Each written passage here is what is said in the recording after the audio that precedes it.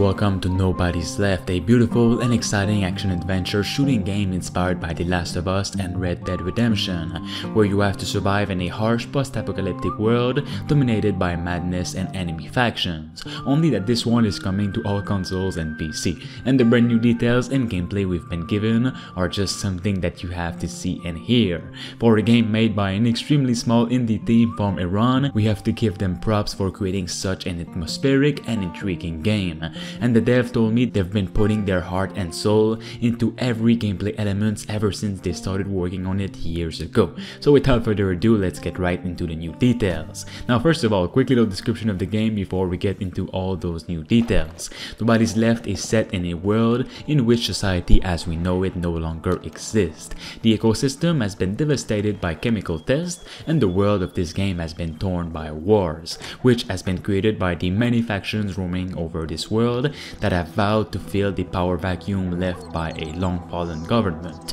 You play as a bounty hunter who unfortunately enters a conflict between two factions. Your character simply wants to live and go back to a peaceful life, but due to terrible events that will occur, things will change forever and he will be taking things into his own hands. At its core, it is a shooter, but there is emphasis on surviving in a gritty world by having your own little place in this world, looting and finding resources in different locations, and exploring the environment. The game is also centered on human emotions and loss through the soundtrack, as the main dev is a musician as well, being inspired by music from The Last of Us. The story will be heavily centered on surviving in a dark, corrupt world where almost no one can be trusted and where you're left alone to die, starving, in need of human connections, but everyone has gone mad or too corrupt in the mind. At your disposal, you have a vast array of weaponry, from assault weapons, light weapons to sniper rifles and such, that you can find in the world or from bandits. What the devs have worked insanely hard in Nobody's Left is the cover system and the stealth mode,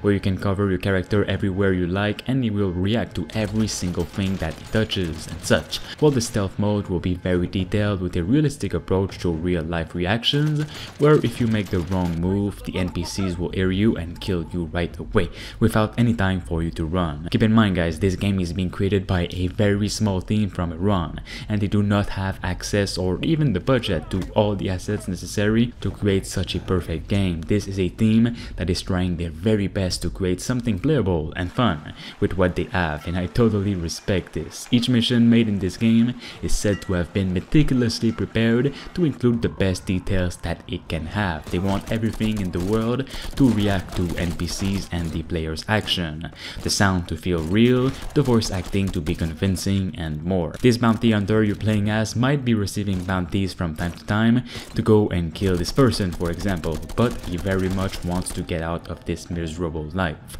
The world is explorable and you can find loot, different quests and opportunities in the many locations around. It is still a work in progress, but they are also working on a gore and dismemberment system where every limb can be cut off and such by shooting at the right places, but it is still being worked on and will be revealed at a later date. For more on this game, like the video right now and subscribe to stay tuned.